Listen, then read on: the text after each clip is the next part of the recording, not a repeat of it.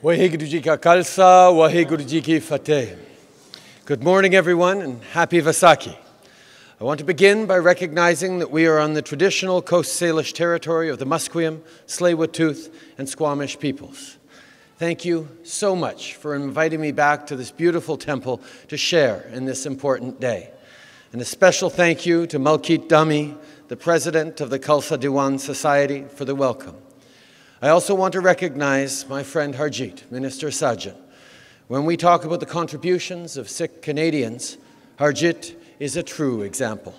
Before serving as a member of Parliament, Minister Sajjan was a commanding officer of the British Columbia Regiment Duke of Connaught's Own and a member of the Vancouver Police Force.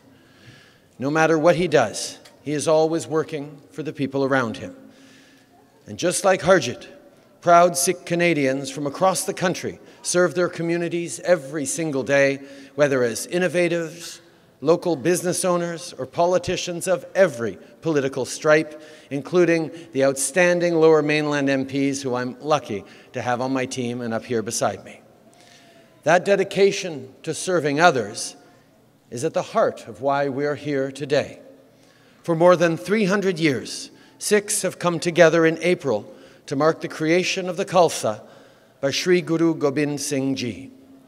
When I've had the honor of being part of Vaisakhi events before, I've always noticed that the values of equality and social justice in the Sikh faith are most clearly found in people's everyday actions. Look no further than the volunteers here this morning doing seva and preparing langar, or the generosity of the community in helping Afghan Sikh refugees build a new life in Canada through private sponsorship, a program that has been around for 40 years and that our government has strengthened because we know its value. My friends, it's part of the Canadian identity to help. That commitment to service and equality goes beyond any one day or any one event because it's fundamental to who we are as a country. The Sikh community is a part of Canada's history. That's why Sukh Dhaliwal worked so hard to make April Sikh Heritage Month. Thanks to his leadership, starting next year, every spring, we'll celebrate 120 years of accomplishments by this community. Mais on doit aussi prendre conscience des injustices que la communauté a subi. Il y a 3 ans, j'ai présenté des excuses officielles au nom du gouvernement du Canada pour l'incident du Komagata Maru. Et j'aimerais remercier les gens ici à Vancouver et de partout au pays, y compris la Khalsa Diwan Society, sans qui ça n'aurait pas été possible.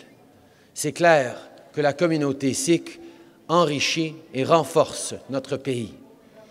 Just a few days from now, we will mark the 37th anniversary of the Canadian Charter of Rights and Freedoms. Rightly so, the Charter is part of how we define ourselves as a country. It's our promise that everyone, no matter what religion they practice, no matter the color of their skin, is equal, and that the 5 Ks are protected. It's our Charter that defends what everyone here already knows, that we are stronger as a community and as a country, not in spite of our differences, but because of our differences. Truly, we are stronger because of communities like this one. Truly, that is something to celebrate. So thank you again for inviting me back here today. Happy Vaisakhi. Waheguru ji ka Khalsa, Waheguru ji ka Fateh.